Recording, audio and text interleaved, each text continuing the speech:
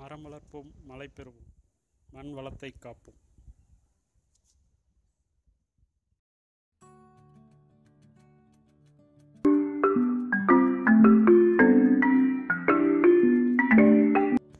Hi friends, welcome to Nextday360. நம்ம சேனலுக்குள்ளே first time வர நண்பர்கள் மறக்காமல் சேனலை சப்ஸ்கிரைப் பண்ணுங்கள். கூடவே பெல் ஐக்கான் வரும், அதை கிளிக் பண்ணிங்கன்னா அடுத்தடுத்த வீடியோக்கள் வந்து உங்களுக்கு கிடைக்கும். Hi friends, welcome to Nextday360. நான் மாதவன் பேசுகிறேன். நம்ம சேனல் மூலமாக உங்களை சந்திக்கிறதுல ரொம்பவே சந்தோஷம். நம்ம சேனலில் உடல் சம்பந்தப்பட்ட அனைத்து பிரச்சனைகளுக்கும் இயற்கை வழியில் என்ன தீர்வுகள் இருக்குது, பல யோகாசனங்கள் அண்ட் எக்ஸசைஸ் இதெல்லாமே வந்து நம்ம பார்த்துக்கிட்டு இருக்கோம். அப்படி இன்றைக்கி நம்ம அந்த வரிசையில் பார்க்க போகிற ஒரு ஆசனத்தை பற்றி நான் உங்கள்கிட்ட ஷேர் பண்ணுறேன். இந்த ஆசனத்தோட நேம் வந்து உர்துவ முக சவாசனா அப்படின்னு சொல்லுவோம் சான்ஸ்கிரிட்டில். இங்கிலீஷில் இதோட நேம் வந்து அப்வர்ட் ஃபேஸிங் டாக் அப்படின்னு சொல்லுவோம்.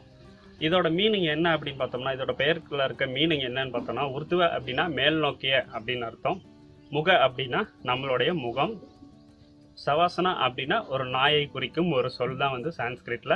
அதான் அப்வர்ட் ஃபேஸிங் டாக். ஓகே, இந்த ஆசனத்தோட யூஸ் என்ன அப்படின்னு பார்த்தோம்னா, சிம்பிளாக நான் சொல்கிறேன், அதுக்கப்புறம் ஃபுல்லாக எக்ஸ்பிளைன் பண்ணுறேன். இந்த ஆசனம் வந்து நம்ம உடம்புல இருக்க கரியமில வாயுவை வெளியேற்றி உங்களுக்கு தேவையான ஆக்சிஜனை உங்கள் உடம்புக்குள்ளே செலுத்தக்கூடிய ஒரு மிகச்சிறந்த ஆசனம் தான் வந்து இது வந்து ரொம்ப சோம்பேறியாக இருக்கவங்களுக்கு ரொம்ப யூஸ்ஃபுல்லாக இருக்கும் அப்படின்னு சொல்லலாம். கைகால் பலன் இல்லாதவங்களுக்கு இந்த ஆசனம் வந்து சிறப்பாக இருக்குது அப்படின்னு சொல்லலாம். அப்புறம் உடலில் இருக்க கோர் பவரை இன்க்ரீஸ் பண்ணுறதுக்கு இந்த ஆசனம் வந்து சிறந்தது அப்படின்னு சொல்லலாம். வயிற்று தசைகளை குறைத்து தொப்பையை குறைக்கிறதுக்கு இந்த ஆசனம் வந்து ஒரு சிறந்த ஆசனமாக இருக்கும். ஸோ இதோட பெனிஃபிட்ஸ் என்ன, இந்த ஆசனம் பற்றின டீட்டெயில், எப்படி இந்த ஆசனம் பண்ணுறது அப்படின்றத நான் உங்களுக்கு வீடியோவில் சொல்கிறேன். ஓகேவா? இப்போ இந்த ஆசனத்தோட பெனிஃபிட்ஸ் என்னென்னா, என்ன டைம் பண்ணலாம், யார் யாரெல்லாம் பண்ண முடியும் அப்படின்றத பற்றி பார்க்கலாம் வாங்க. இந்த ஆசனம் பண்ணுறதுனால உங்களுக்கு என்ன பெனிஃபிட் அப்படின்னு பார்த்தீங்கன்னா, ஃபஸ்ட்டு ஒன்று, உடலில் இருக்க வலிகள் அனைத்துமே வந்து நீங்கும் அப்படின்ட்டுருக்காங்க. வலி அப்படின்னா என்ன அப்படின்னா, உங்களுக்கு இருக்கக்கூடிய கழுத்து வலி, முதுகு வலி, இடுப்பு வலி, கால் முட்டி வலி, பாத வலி, தொடையில் ஏற்பட்டுக்கூடிய சதைப்பிடிப்பு, இவை அனைத்துமே வந்து இந்த ஆசனம் பண்ணுறதுனால உங்களுக்கு க்யூர் ஆகும்.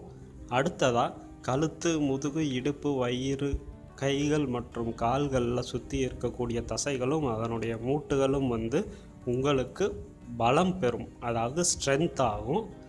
வயிற்றை சுற்றி இருக்கக்கூடிய உறுப்புகளும் அதை சுற்றியுள்ள சுரப்பிகளும் வந்து நன்றாக செயல்படுறதுக்கு இந்த ஆசனம் வந்து ரொம்பவே உதவும்.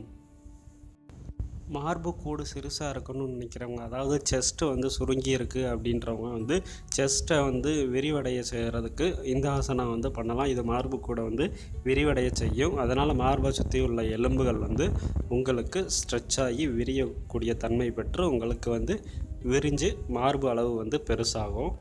சுவாச பாதை வந்து சீராகும்.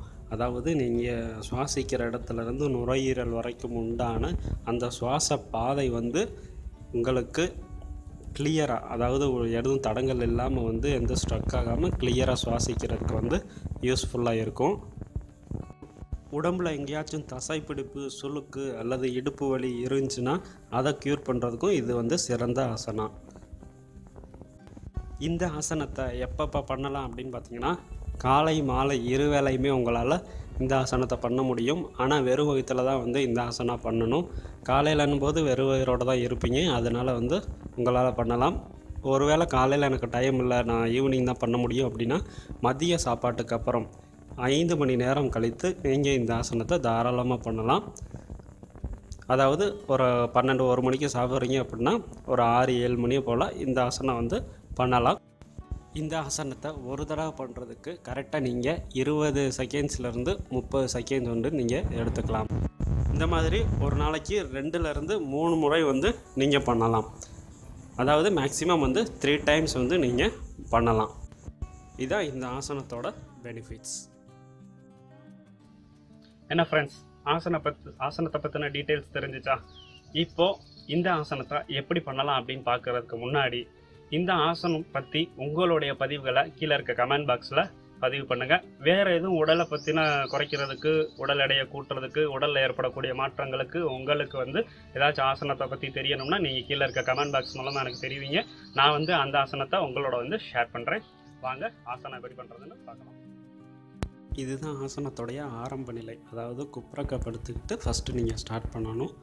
உங்களுடைய இரு கைகளையும் மெதுவாக எடுத்து மார்பு பகுதியின் பக்கவாட்டில் வைத்து நீங்கள் உடலை வந்து கை மூலமாக புஷ் பண்ணி உடலை மேலே தூக்கணும். மெதுவாக தூக்குங்க. தூக்கும்போது மூச்சை உள் இழுத்துக்கங்க. உள் இழுத்துட்டு உடலை ஃபுல்லாக மேலே தூக்கணும். இப்படி தூக்கும்போது உங்களுடைய இடுப்புலேருந்து உடலில் இருக்க மேலே இருக்க பகுதி வந்து இந்த மாதிரி மேல் நோக்கிய இருக்கணும். இடுப்புக்கு கீழே இருக்க பகுதிகளான தொடை, முட்டி, பாதம் வரையிலான பகுதி வந்து தரைக்கு பேரலாக தரையில் ஒட்டாத மாதிரி நீங்கள் பார்த்துக்கிறணும். இப்போ வந்து நீங்கள் நார்மல் மூச்சில் இருக்கலாம். உடலை தூக்கும்போது மட்டும் மூச்சை உள்ளே இழுத்துக்கோங்க. அதுக்கப்புறம் வந்து நார்மல் மூச்சில் இருக்கலாம். எவ்வளோ நேரம்னா 20லேருந்து 30 செகண்ட்ஸ் வந்து நீங்கள் நார்மலாக மூச்சு விடலாம். ஸோ இப்படி உடலை ஹோல்டு பண்ணி நிப்பாட்டுங்க. கைகள் வந்து செங்குத்தாக இருக்கணும். கை முட்டி வந்து மறங்கக்கூடாது. இப்போ நீங்கள் மூச்சை வெளியில் விட்டுக்கொண்டே உடம்பை வந்து கீழே பழைய நிலை, அதாவது ஸ்டார்டிங் ஸ்டேஜான குப்புறக்க படுக்கிற நிலைக்கு நீங்கள் மெதுவாக வரலாம். மூச்சை ரிலீஸ் பண்ணிவிட்டு கைகளை மெதுவாக உடலோட பக்கவாட்டில் திரும்ப எடுத்து வச்சுக்கோங்க. கால்களை நேராக நீட்டிக்கோங்க.